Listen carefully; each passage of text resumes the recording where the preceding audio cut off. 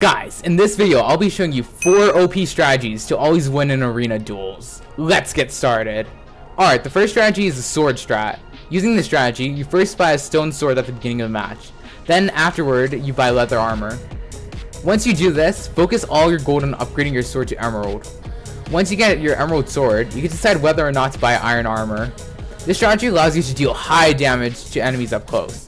However, you have to be careful with bows since you're squishy. Also be sure to stick with your teammates so you don't take too much damage. The best relics for this strategy are any offensive relics, including fire, static, chaos, combo mastered, sword damage, and trainer.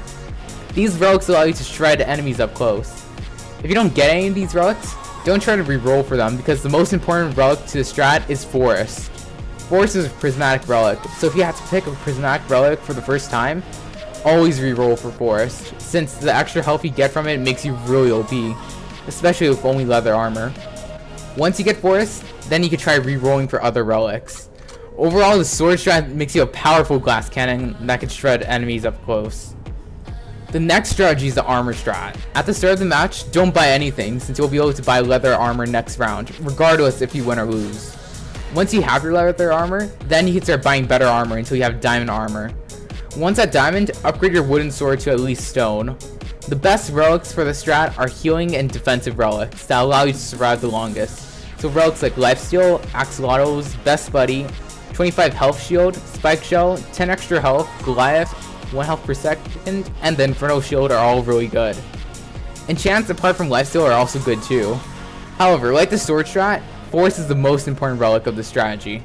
Like I said earlier, save your rerolls for forest, since you will be very tanky with the 50 extra health you can gain from it. The armor strat makes you very tanky and allows you to attack enemies without dying easily. The third strategy is the bow strat. In the bow strat, you can do one of two things. Either save up for a crossbow early game without getting armor or a sword, or get armor or a sword first, then get your crossbow. If you're good at shooting, I recommend you wait for the crossbow, as that will be really OP. Having a teammate that isn't using the bow strat is also very helpful, as you will be almost useless before you get your crossbow. Once you get your crossbow, then get leather armor and a stone sword if you haven't already, and buy arrows. Then try to save up for a headhunter, which is crazy OP once you get one.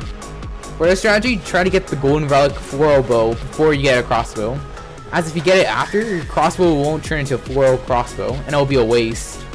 Other important relics for this bow strat are relics that make your bow more powerful or allow you to run from your enemies, like fleet-footed, increased bow damage, treble shot, any enchant except lifesteal, axolotls, electro's dash, invisibility jutsu, and targeted strike.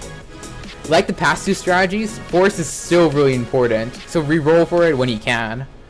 Overall, the bow strategy is a risky strategy at the beginning, but becomes crazy OP once you get your crossbow, allowing you to easily beat enemies with better armor or weapons. Now the last strategy is the climbing strat. At the beginning of the game, start by spending all your gold on pure wool. As the game keeps going, keep buying more wool, arrows, and fireballs. Also buy leather armor, a stone sword, and a crossbow.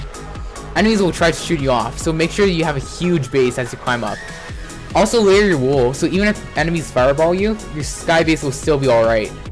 To win matches using this strategy, don't let enemies come up to your base, especially late game, as it will outgear you. This is when you'll use your bow or fireballs to knock them off. When sudden death happens, use your bow to damage enemies so they die before you.